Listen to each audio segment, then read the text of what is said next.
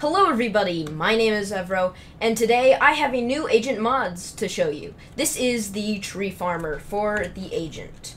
And it's pretty self-explanatory. It just kind of places trees and plants them and grows them and bone meals them and breaks them and collects all the stuff. So it's pretty useful if you want to farm trees, you know. And today I'm going to be showing you how to use this in your Minecraft world. The first thing you're going to want to do is install it. In the description, I'll have a video showing how to import this mod so that you can get it in your own world. And so, yeah, let's start with how this thing works. So once you have your code imported and all that, what you're going to want to do is go into your chat menu and do /treefarm.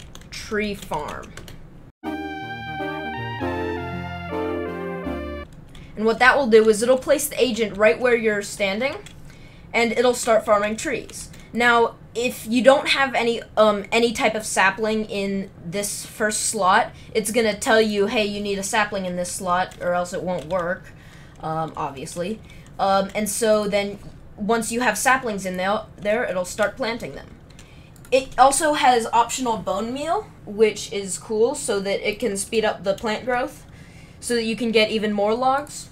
And so if you don't have any bone meal in that second slot, then it won't do any bone meal, obviously.